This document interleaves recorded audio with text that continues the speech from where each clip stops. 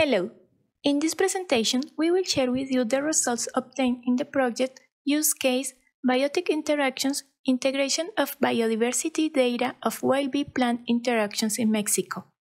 The results from this project are available in the user community under the name of Xicotli Data. The project was financed by the European Union with the Biodiversity Information for Development Program and developed with the collaboration of 6 Mexican institutions. Join us to discover how we are contributing to the diversification of the GBIF data model by emphasizing biotic interactions. Mexico is a country of bees, with at least 2,155 valid species belonging to 6 families.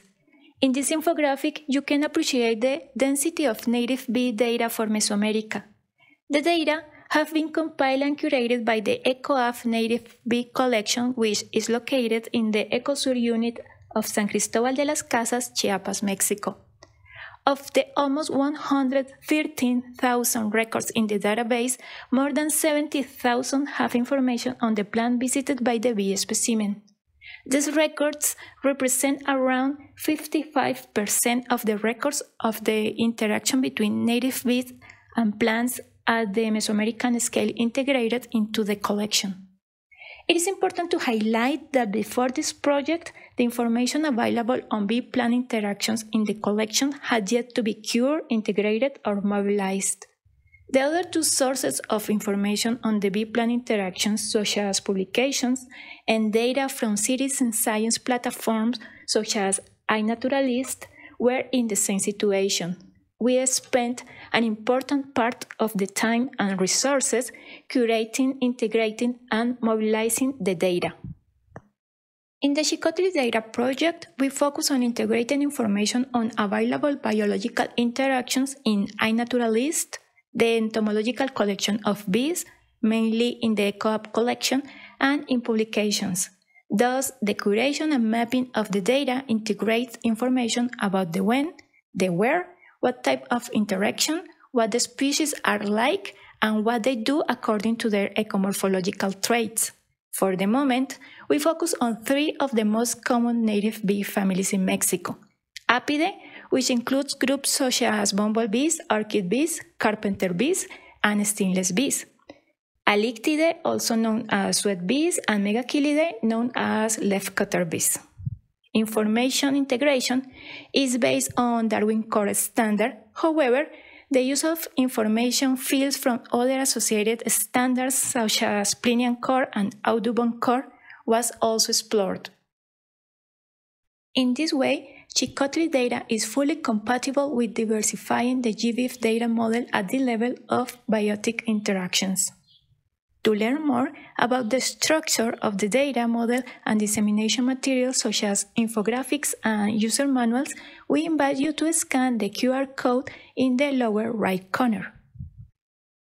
In this way, with our participation in the diversification of the GBIF data model, we expect enhancing and implementing a standard data model for ecological data integration on wild bee plant interactions at the Mexico scale, promoting the participative and collective verification in the taxonomical and ecological sense of the wild bee plant interactions records, and consolidating a rigorous and dynamic source of information for the study, management, and pollination conservation.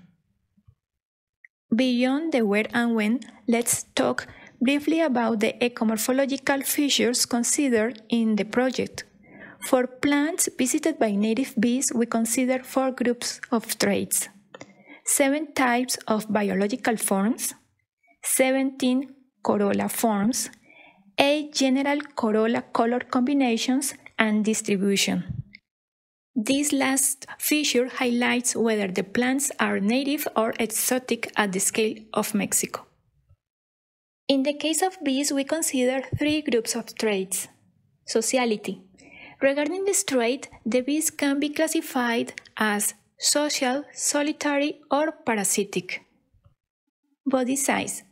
Bees can be classified as small, equal, or large, depending on if the size of the specimen is smaller, equal, or larger than Apis mellifera, that is about 10 millimeters.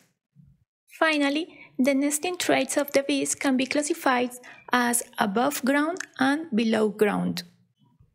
We consider it necessary to indicate the type of interactions between the bees and the plant, and we define 3 types of interactions: floral visitors, pollinators, and nectar robbers. These 3 categories can be assigned based on observational information associated with the sampling data or based on literature. It is interesting to mention that the most frequent type of interaction integrated to the data set so far is floral visitors. For our case study, we focus on the records available in the ECOAB native bees collection directed by Dr. Remy Vandami and located in the ECOSUR unit of San Cristobal de las Casas, Chiapas, Mexico. To learn more about the collection and the work of the ECOAB group, we invite you to scan the QR code. The data model was fed from the information available on the bee specimen labels. In the photo, you can see a male and a female of the species Diadacia australis.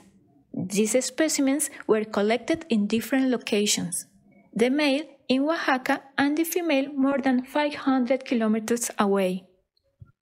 Both specimens were collected while visiting the tejocote tree, Crataegus gracilior, which offers edible fruits that are very popular in Mexico.